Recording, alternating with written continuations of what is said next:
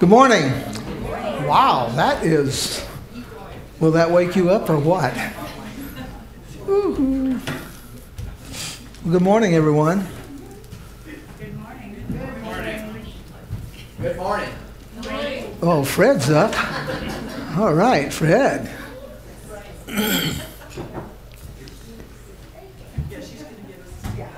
See, don't forget, next Sunday is our special video that we're going to be showing. So I look forward to seeing you here for that. And Christmas, I hope everyone will have a very blessed Christmas this week. Is it Friday? Yes. Friday, okay.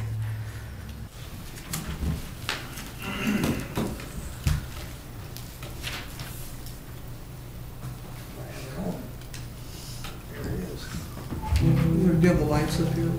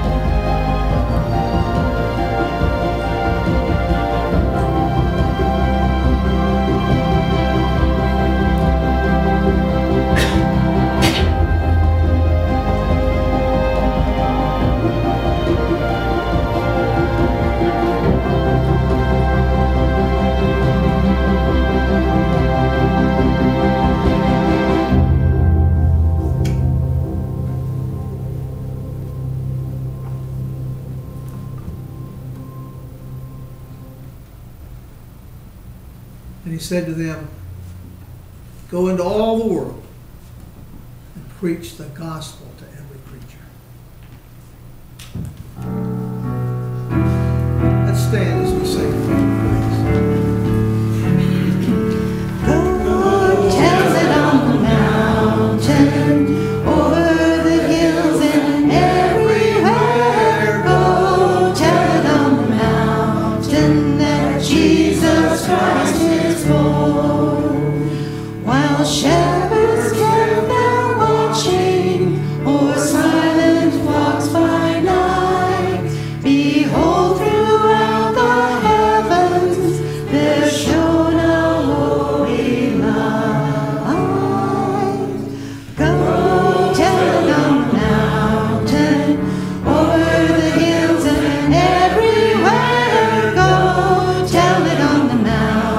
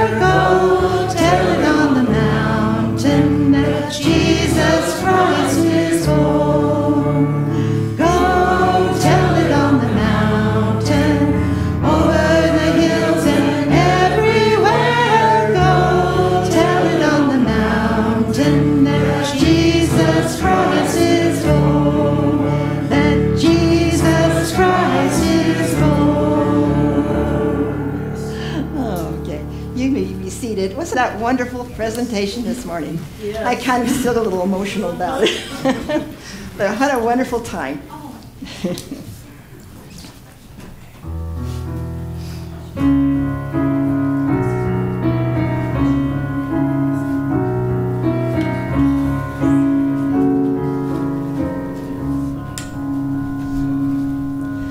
One small child in a land of 1,000, one small dream of a Savior tonight, one small hand reaching out to the starlight, one small city of love.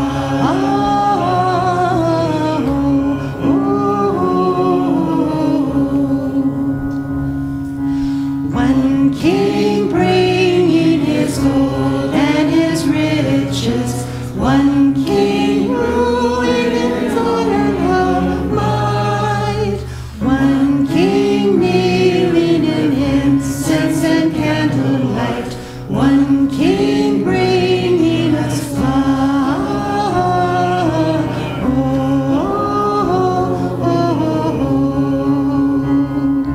See him lying cradling behind him. See him smiling face and stall.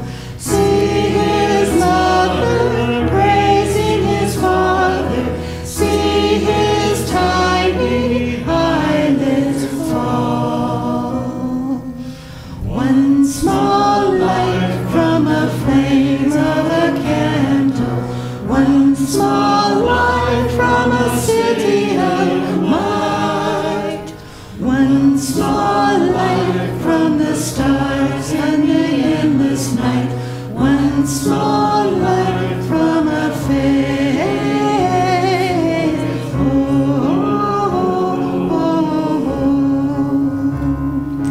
See the shepherds leaping before him. See the King of bended knee. See his mother praising his father. See the blessed infant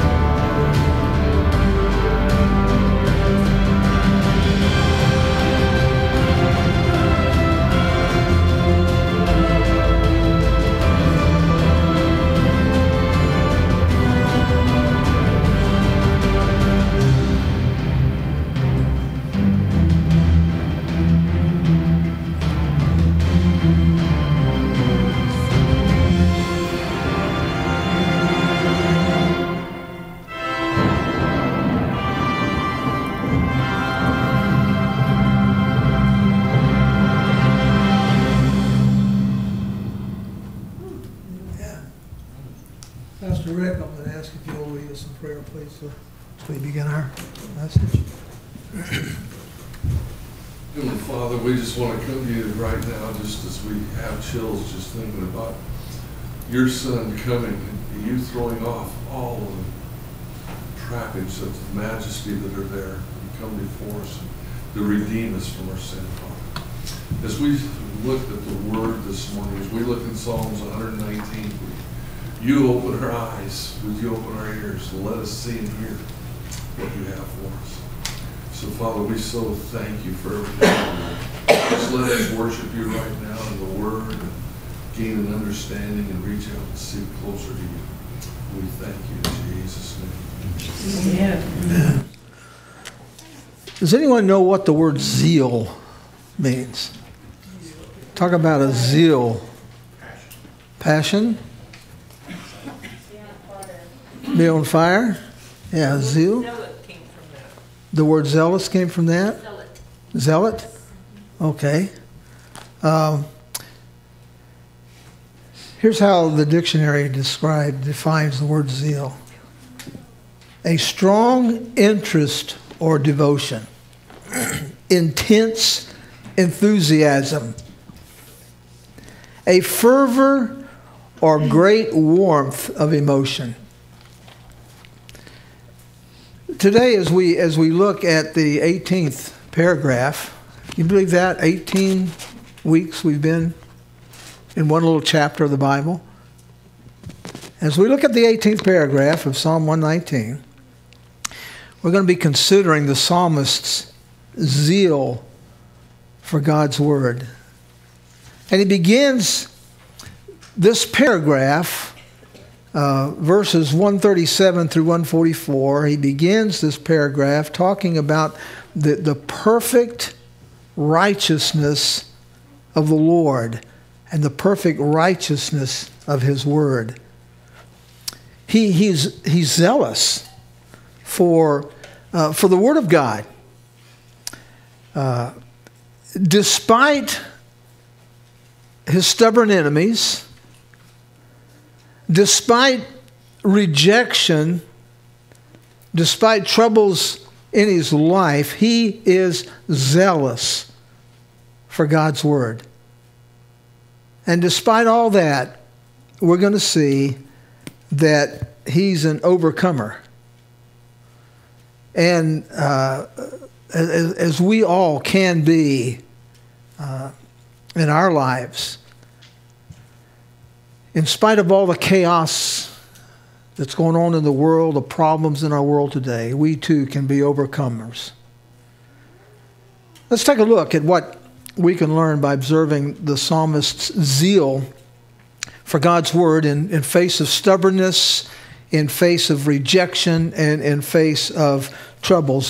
First of all, we want to begin in verses 137 through 139. We're going to look right now at the zeal for God's Word in the face of stubbornness.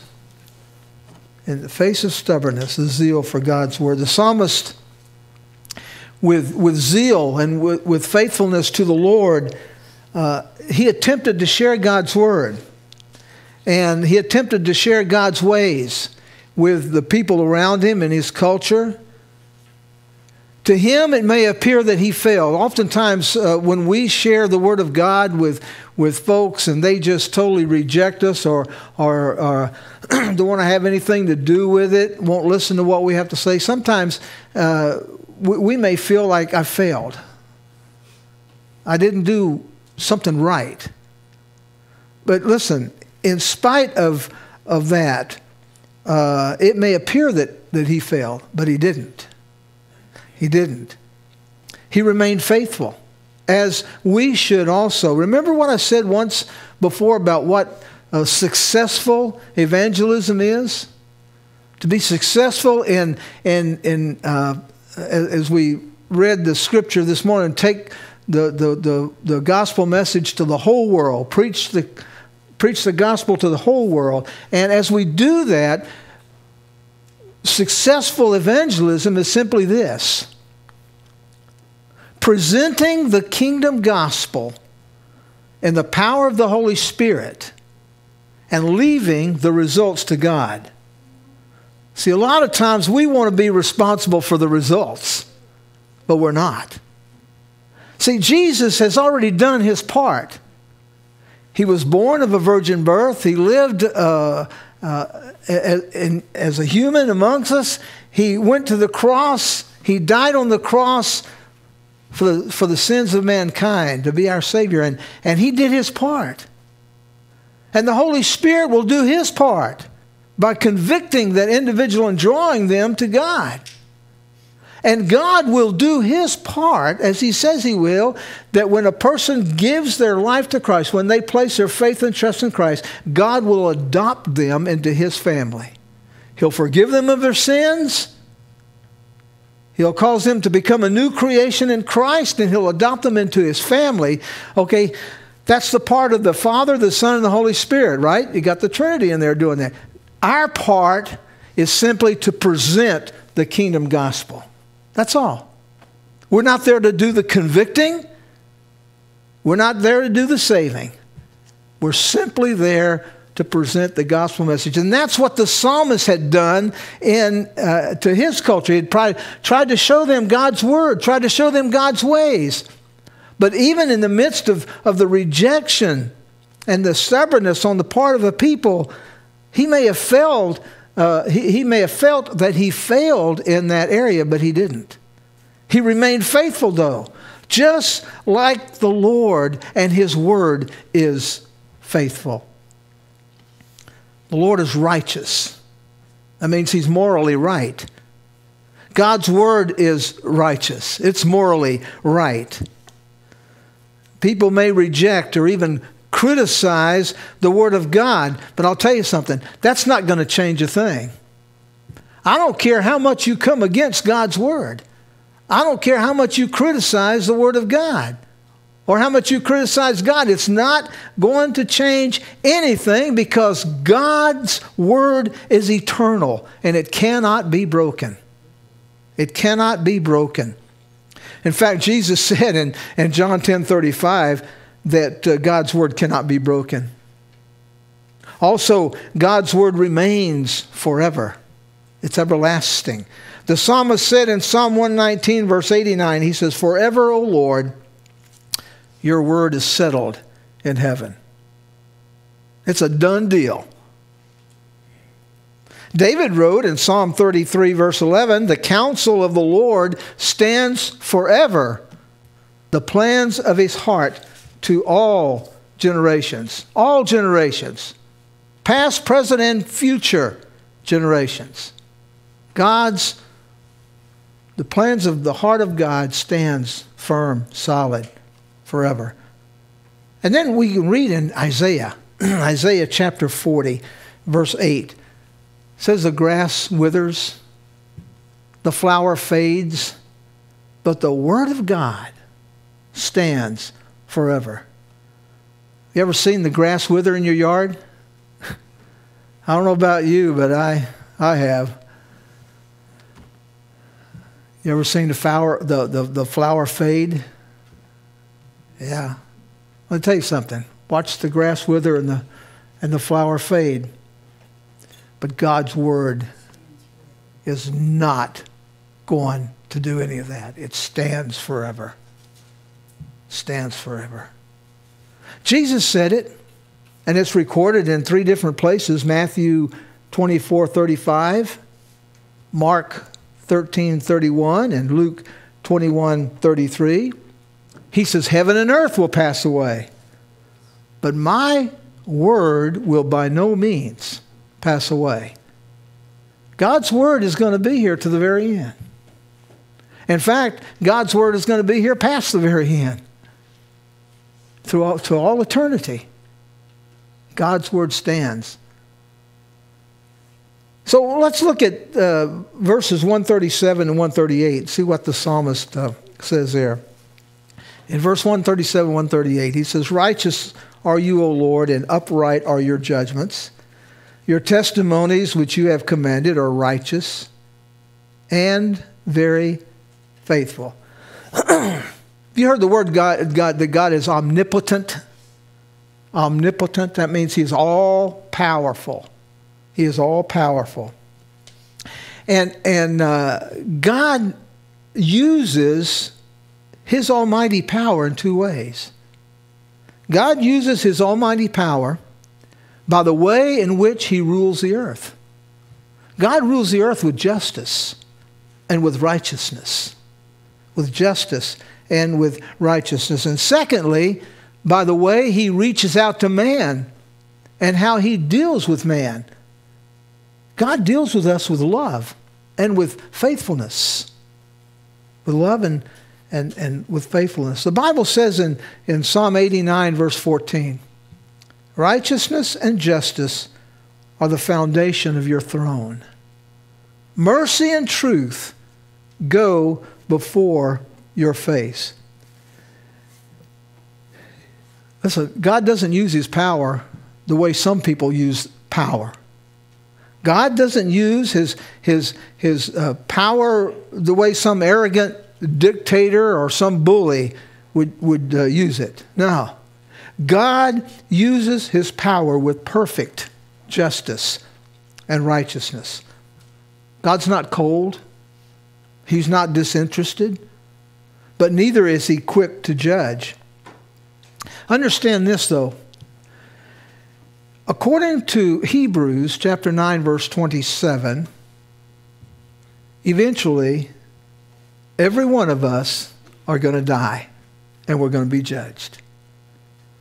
I like what Earl Radmacher used to say, who at one time was the president of Multnomah Bible College, as he stood up in his eschatology class, and he looked out as he walked in, and he looked out amongst all the students and everything, and he says, everyone who has ever been born will exist somewhere forever. And that somewhere is either heaven or hell. And he let that sink in. And then he looked out at his class and he says, where will you spend eternity forever? The Bible says it is appointed unto man once to die. And after this, the judgment. But before God eventually judges man, His love and faithfulness in His compassion reaches out to us so that we may repent and that we may not perish. We're told in 2 Peter chapter 3, verse 9, the Lord is not slack concerning His promise, as some count slackness, but is long-suffering toward us, not willing that any should perish, but that all should come to repentance. God is going to give us chance after chance after chance, but then there's going to come a time when He says enough is enough. It is appointed unto man once to die, and after that, the judgment. In verses 137 and 138 of Psalm 119, the psalmist is saying that the Lord is morally right, that His word is morally right in its entirety. The psalmist has learned to trust the Lord, and he's learned to trust His word. And I'll tell you something, deviating from God, His ways, deviating from the Word of God in the slightest manner, or to compromise God's Word by accepting the standards of the world, is to dishonor God. And then the psalmist goes on in verse 139, and he says, my zeal has consumed me because my enemies have forgotten your words. In his notes on Psalm 119, Pastor Ivan Reskino from in India remarked thusly, he says, quote, a Bible scholar translated this verse as, my zeal for thy word is so great that when I see how my enemies disregard it, I am overpowered by feelings of shame at their neglect. As I was reading this passage of Scripture this past week, and having read what Pastor Ivan had said, here's how I translated it. I kind of presented it to the Lord. God, the strong devotion that I have for your word is eating away at me. It's tearing me apart inside because I see how your word is being rejected, disrespected, and trampled upon by ungodly men and women in this world. See that around us today? The word of God is disrespected. It's trampled upon. It is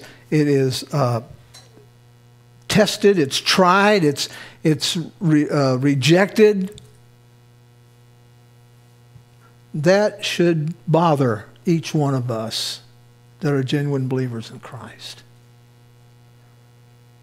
In order to glorify God, our zeal for Him, our zeal for His Word must come from true motives. Paul told the church at Galatia, he said, it's good to be zealous if the purpose is good. So what must the purpose be? How should we exhibit our zealousy? Is that the right word? Maybe I'll make up a new word, zealousy. Our zeal for God's word. Listen, a zeal for the word of God must contain these biblical ingredients. A zeal for God must be done for the glory of God. Turn in your Bibles over to Numbers, the book of Numbers. Genesis, Exodus, Leviticus, and then Numbers. Numbers chapter 25.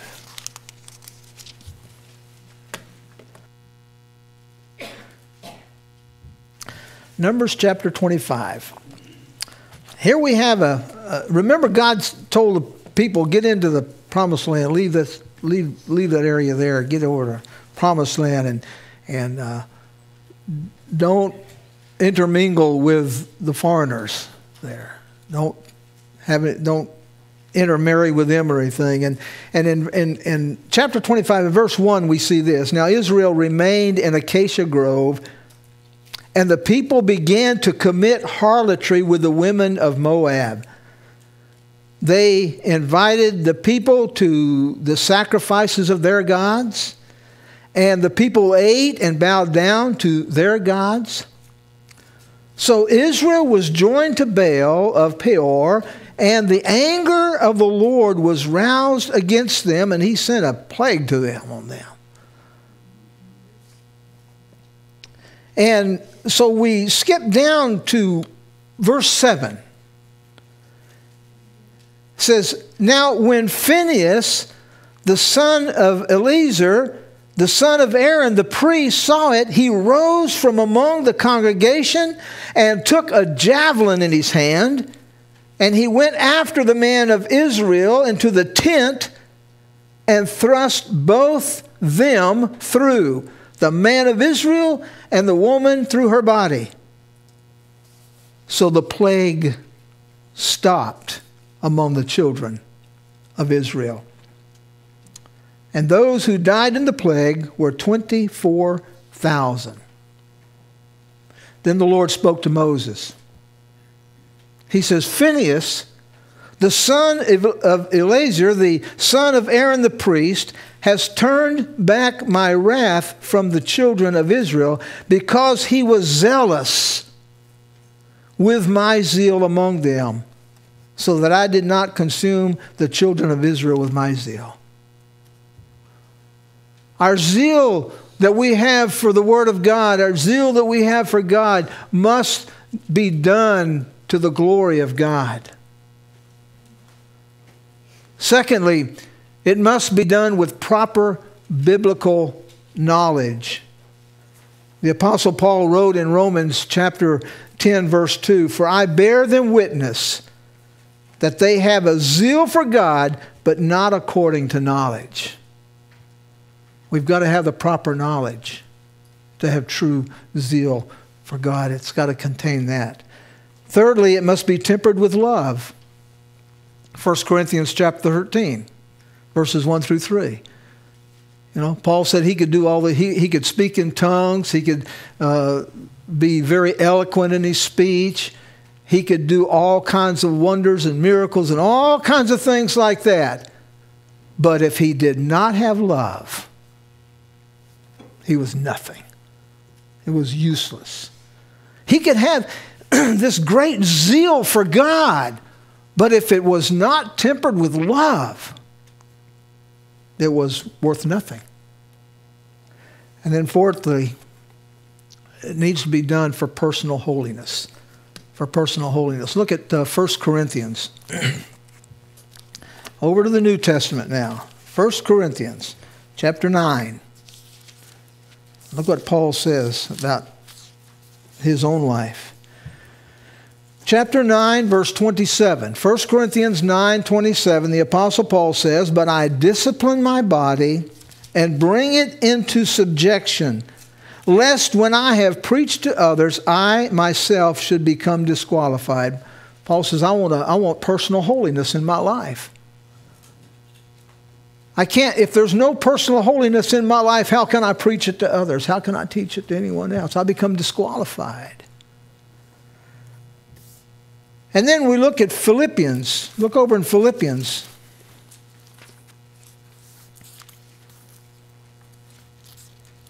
Just before Colossians. Philippians chapter 3.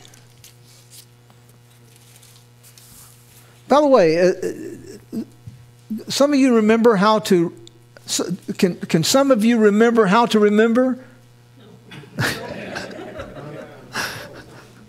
You got that one?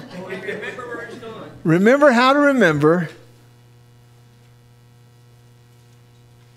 Galatians, Ephesians, Philippians, Colossians.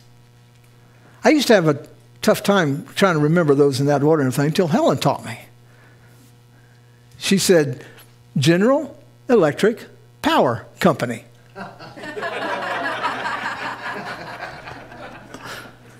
Listen, you might laugh, but there is power in the Word of God. So think about that. General Electric Power Company. Genesis.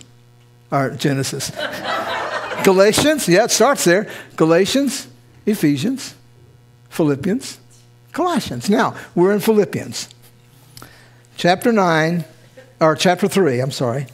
Philippians chapter 3, verse 13 and 14.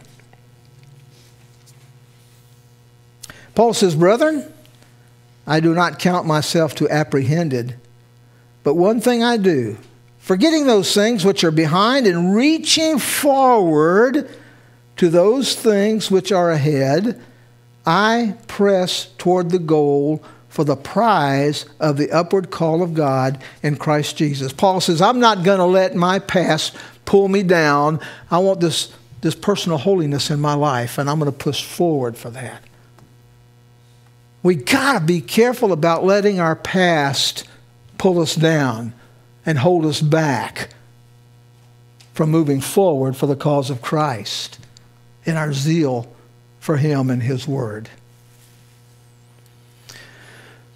So there is the psalmist's zeal for God's Word in the face of stubbornness. And then secondly, there's a zeal for God's Word in the face of rejection. In the face of rejection. We find in verse 140, your word is very pure. Therefore, your servant loves it. The psalmist knows the faithfulness of the Lord. And knowing that, he can say with great confidence, that God's words, His promises are tried and true.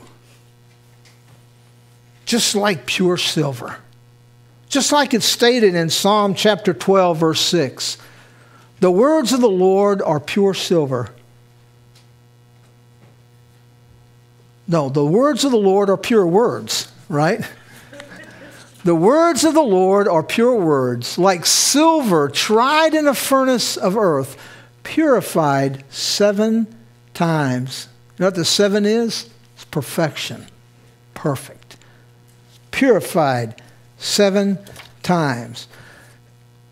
You see, folks, throughout the centuries, God's word has been tested. God's word has been challenged. God's word has been debated.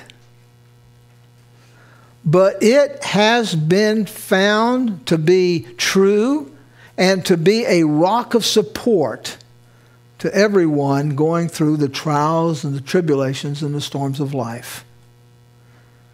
Albert Barnes was an American theologian in the 19th century. And this is what he had to say about it, about God's word. He said, if persecution could crush it, it would have been crushed long ago. If ridicule could drive it from the world, it would have been driven away long ago. If argument, as urged by powerful intellect and by learning combined with intense hatred, could destroy it, it would have been destroyed long ago. And if it is not fitted to impart consolation to the afflicted, to wipe away the tears of mourners, and to uphold the soul in death, that would have been demonstrated long ago. He says, in all these methods, it has been tried, and as a result of all, it has been proved as the only certain fact. And because of this, the psalmist can say he loves the Word of God. Now look at verse 141. Verse 141, I am small and despised, yet I do not forget your precepts. Throughout history, we see how the world has always rejected men and women of God. When we come to a saving knowledge of the Lord Jesus Christ, we are sanctified. That word sanctified means to set apart. We're sanctified, we're set apart from the world. God's word separates us from the world. Listen to what the following verses have to say about that. First of all, in James chapter 4, verse 4, adulterers and adulteresses, do you not know that friendship with the world is enmity with God? Whoever therefore wants to be a friend of the world makes himself an enemy of God. You know what he's saying there? Hey, if you want to adopt the worldview, if you want to live by the ways of the world even just a little bit, you are making yourself an enemy of God.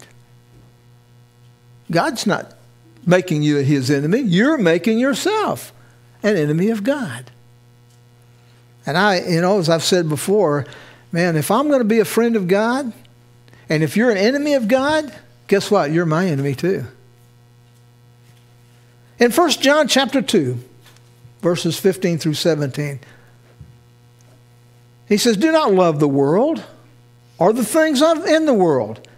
If anyone loves the world, the love of the Father is not in him. For all that is in the world, and he sums it up, there's only 3 things that really count. And these are, by the way, the 3 things that Satan attacked Adam and Eve with in the Garden of Eden. He says, of all the things in the world, the lust of the flesh, the lust of the eyes, and the pride of life is not of the Father, but is of the world. And the world is passing away. And the lust of it. but he who does the will of the Father will abide forever. He abides forever. And then in John chapter 15, verse 19, it says, if you were of the world would love its own. Yet because you are not of the world, but I chose you out of the world, therefore the world hates you. John chapter 17, verses 14 through 16. I have given them your word, and the world has hated them because they are not of the world. Just as I am not of the world. Here's Jesus is praying to the Father. And he's saying, listen, Father, I've given them your word. And the world's hated them because of that. Because they're not of this world. Just like I'm not of this world. He says, I do not pray that you should take them out of the world, but that you should keep them from the evil one. They are not of the world, just as I am not of the world. Have you ever been into a really difficult situation in your life? Maybe it was a relationship problem or a financial problem or something going on in your life that just seemed kind of pretty heavy on you. What was your prayer to God? God, take me out of this. Was it? God, get this away from me. You know, that's a non-biblical prayer. That's an unbiblical prayer. You know what the disciples did when they were going through the problems in their lives like that? And what Jesus just prayed to the Father? He says, don't take them out of it. Just keep the evil one away from them. Give them the power and your enabling grace to get through it. Because sometimes going through that storm in your life, it helps you grow more closer to God. Maybe there's something in there God wants to teach us. And he does that. You know, that's why the psalmist said, it is good that I have been afflicted, that I may not sin against you. Now, it's good that I went through this terrible ordeal in my life. Because it's drawn me closer to you. It's caused me to where I can trust in you because I see how great and loving and faithful you are. So don't pray that God will take you out. Pray that God, just give me the grace to get through this. You know, there's the enabling grace, and that's exactly what God gave the apostles in Acts when they prayed for grace. They prayed for grace to be able to continue to present the gospel because they were threatened. They had been thrown in jail, and they were threatened to be thrown in jail and everything else. And then it says, and with great boldness they preached the word of God because of the grace of God that was on them. That's what we need to be praying for. Is God equipping grace, God's enabling grace in our lives, and God's sustaining grace to get us all the way through.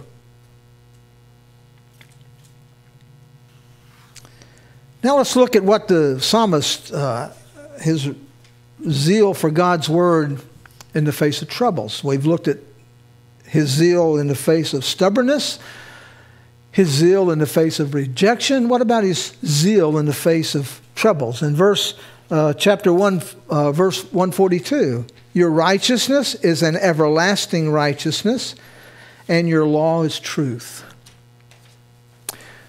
Do you know every day the world is changing? Every day the world is changing. Technology changes. Customs change. Opinions change. You know, the way we dress changes. I don't wear the same clothes now that I wore in the 60s. Thank God. How do you know? You don't know what I wore in the 60s. You said 60. Your hair is shorter. Yeah. I don't comb my hair the way I did in the 60s. Oh, wait a minute. I had hair back in the 60s. That's right. But you know what? Our expressions change, don't they? And even our lifestyles change. But I'll tell you something, there is one thing that never changes. One thing that will never, ever change, and that is God and His Word. God and His Word never change. Moses, in his prayer that's recorded in Psalm 90 verse 2, says this, "Before the mountains were brought forth, or ever you had formed the earth and the world, even from everlasting to everlasting, you are God." You don't change. God's words, God's ways, God's promises, folks, are always true, and they'll never change. Never. God said in Malachi chapter 3, verse 6, "For I, the Lord, do not change." Boy, how true it is. How true it is. God's righteousness is everlasting. It's everlasting.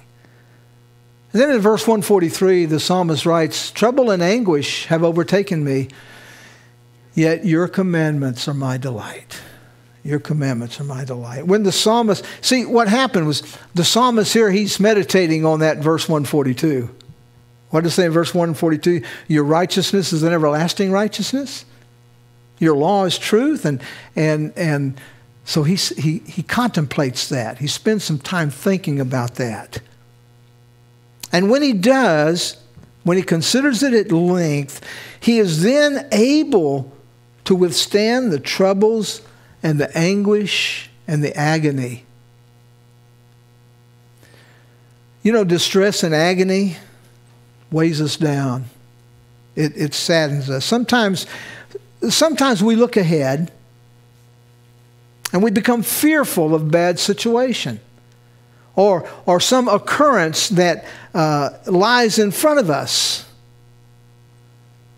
I see this. I talked to several people during the week and everything, and this whole pandemic, it's got a lot of people in anguish and agony because they're looking ahead and they're fearful about what could happen.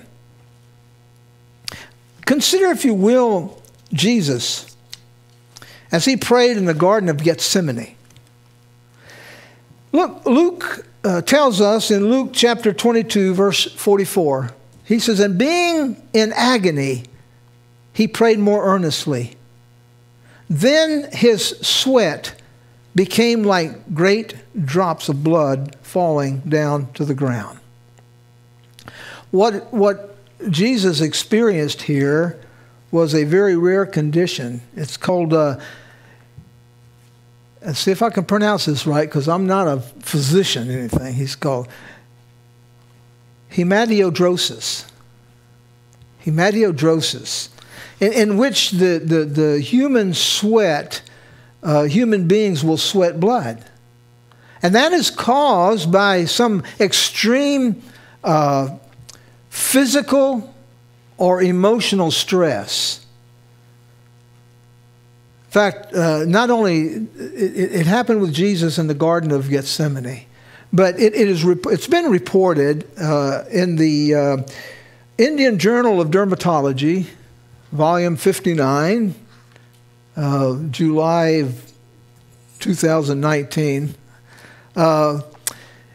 It's reported that Leonardo da Vinci once described a soldier sweating blood before going into battle. The intense strain, the agony, the anguish, the looking ahead. But I'll tell you something, the person who trusts God, the person who trusts God and submits to Him will not be overwhelmed.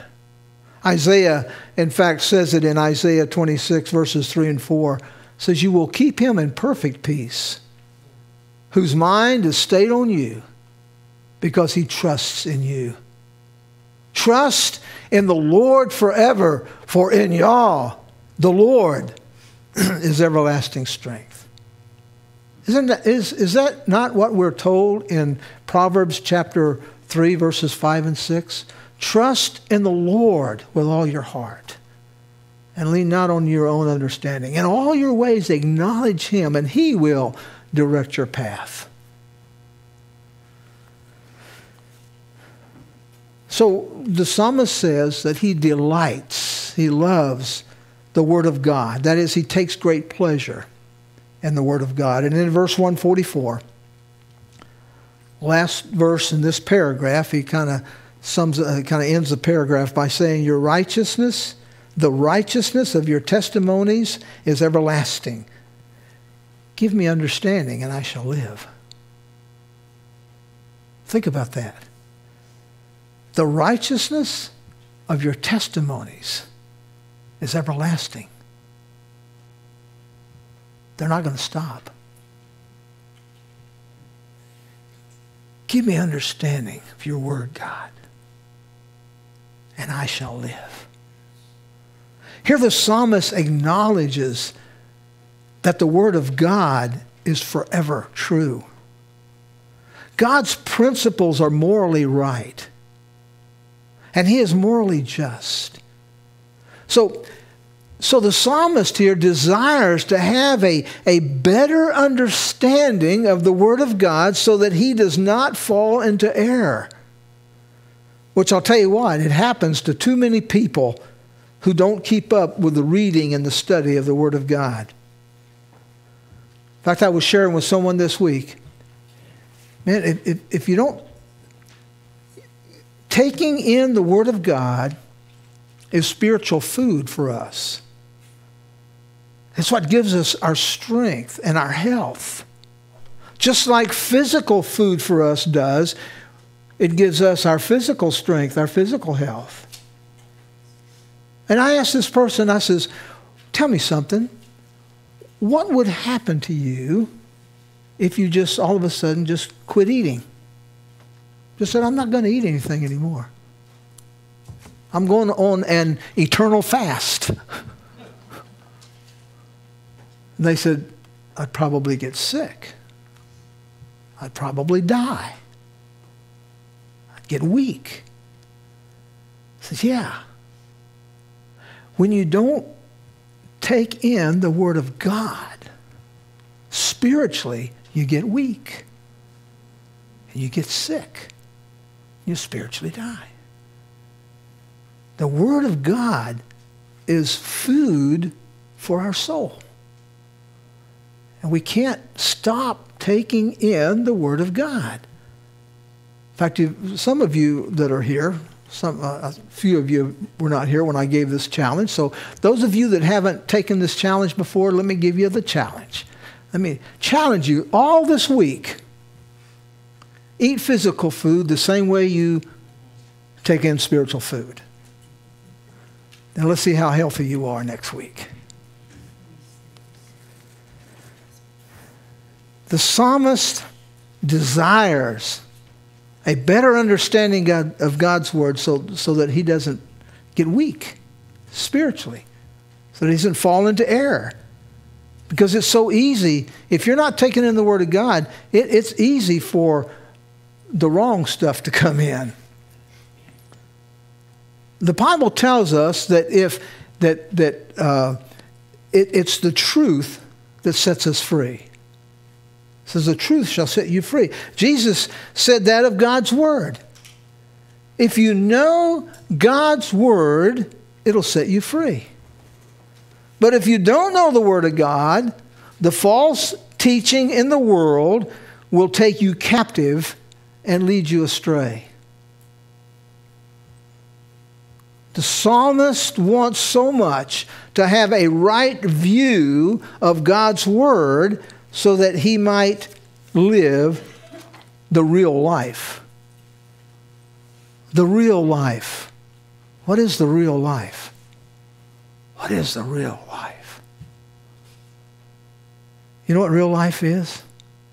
Real life is knowing Jesus Christ and becoming a child of God. That's the real life.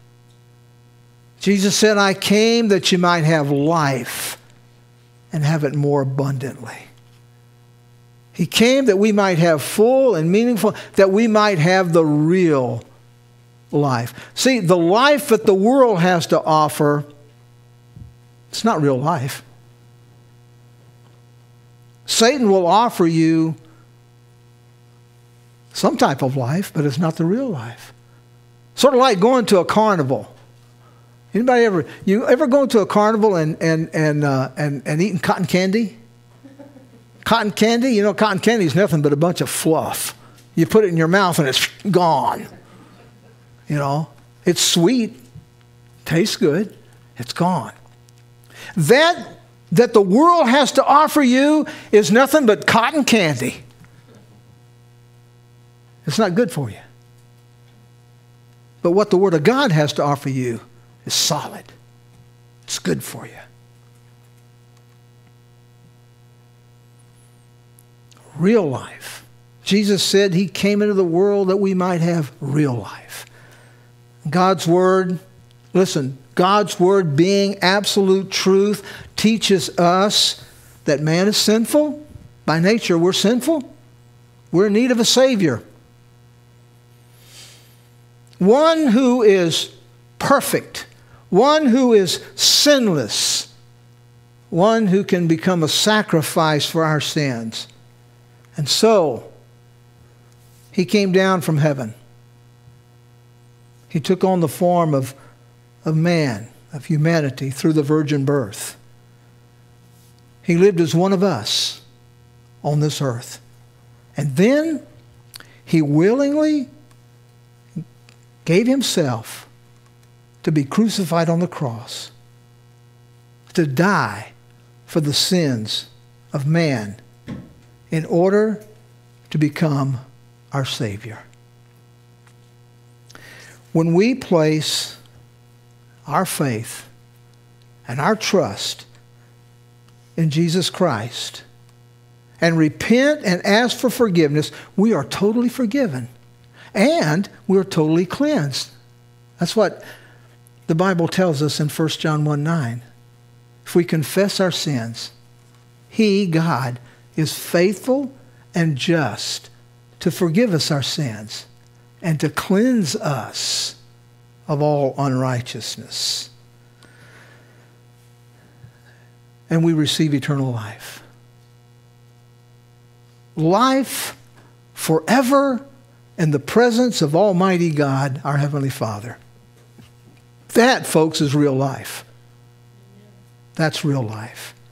And that is the message that we as true believers must be proclaiming to the world. We must be proclaiming that to the world. In 1 Corinthians, if you'll turn over to 1 Corinthians chapter 11.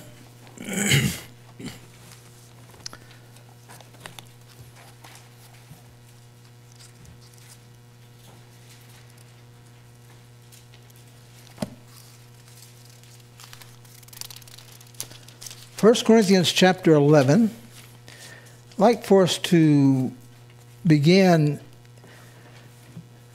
in verse 23.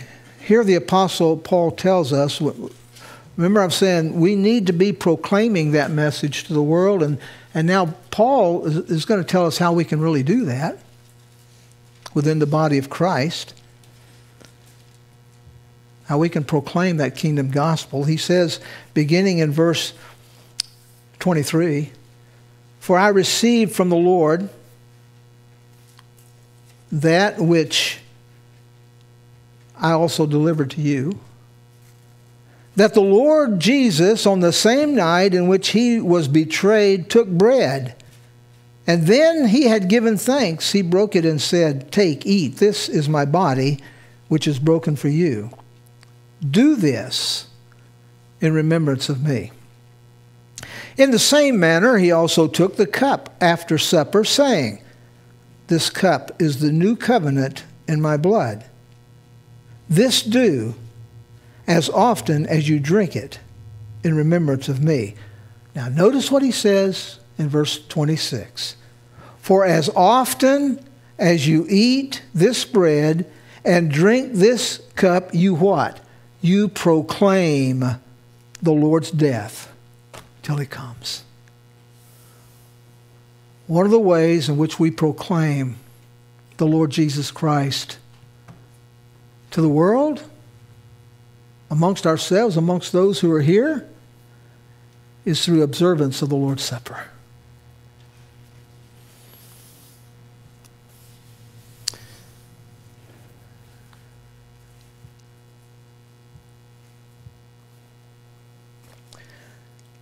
So let's come together. Let's come together as members of God's family. As members of God's family, and honor our Lord in this special season. Honor our Lord through communion. But let me remind you of this warning that the Apostle Paul gives us in his word in verses 27 through verse 29. He says, therefore, whoever eats this bread or drinks this cup of the Lord in an unworthy manner will be guilty of the blood of the body and the blood of the Lord. But let a man examine himself, and so let him eat of the bread and drink of the cup. For he who eats and drinks in an unworthy manner eats and drinks judgment to himself, not discerning the Lord's body. Two things. Number one, we're here as a guest of the Lord. It's not my table. It's not yours. It's not Brownsboro Community Church's table. Communion is open to anyone that wants to partake of it if you are a believer in the Lord Jesus Christ. If you've placed your faith and trust in Jesus Christ as your Lord and Savior, and you're a child of God, then he invites you to come. Because that's what he did with the disciples that night. Invited them to take and eat the bread and drink of the cup. But there's another way that you can be unworthy. Take it in an unworthy manner. If you have unconfessed sin in your life, you haven't got that right with God, then you need to get it right with God first before you come and take of the cup and the bread. So that's why when we have communion service, we take time. Just take a few minutes of time to just let you talk to the Lord. Just you and him. No one else is around. Just, picture yourself as being here all by yourself and with God here. And you talk to him.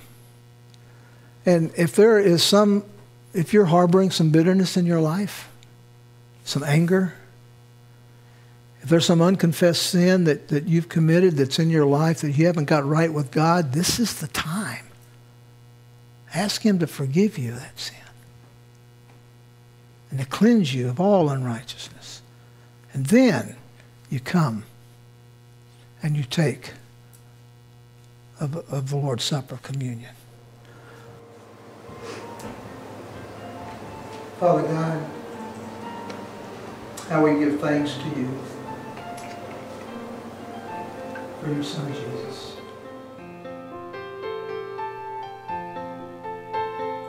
We thank you for the bread we're about to take, as it represents your body that was broken for us. We thank you for that. And we thank you for the juice we're about to take, Lord, as it represents the blood that you shed on the cross. For your word says, without the shedding of blood, there's no remission of sin. There's no forgiveness of sin. And we're thankful for that. So, Lord, we take these elements in deep gratitude and thankfulness to you for your love for us. Amen. God is good. Amen? He's a loving God. He's a faithful God. He is a righteous God. And I hope that during this Christmas season, that during this time this morning, that you've got a glimpse of the true God and his love, how he came down from, he didn't have to leave his home in glory. He could have stayed there. But he left all of that to come down and live in this sin-sick world, take on humanity, and then to die on the cross for us. Let's be thankful. And let's go out and proclaim the kingdom gospel message. Father God in heaven, thank you again for your word. I thank you for each and every person that's here this morning, Father. And I pray, Father, that your face would shine upon them and that you would bless them in a special way. And that during this season, Lord, that they will feel even a closeness to you. They would feel the warmth of your love. We pray in Jesus' name. Amen. Merry Christmas to everyone. God bless you. And we'll see you next week. We're going to have that special video, so don't forget to be here. And we're going to start right at maybe 5 till 10. I don't know. But we're going to start on time because it's a long one. Okay? God bless you guys.